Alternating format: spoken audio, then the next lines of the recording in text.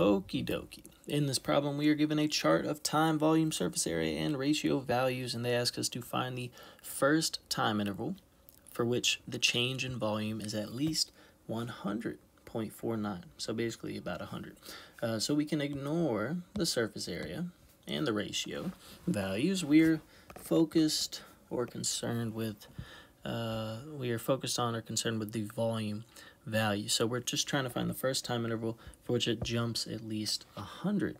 So from here to here, the question is, does it increase by at least 100? Well, 179 to 248, it would have to go from 179 to 279 at least to be at least 100. So this jump is not at least 100. So in other words, the jump from 1 to 2 minutes is not at least 100. So we try again, but with values 2 to 3. So the value is 248 to 333.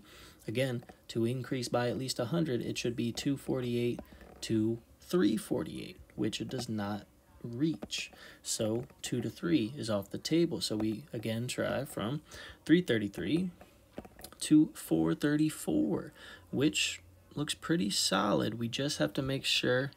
Actually, no, I think we're good. So because from 333.04 to increase by, say, 100 would, of course, be 433.04.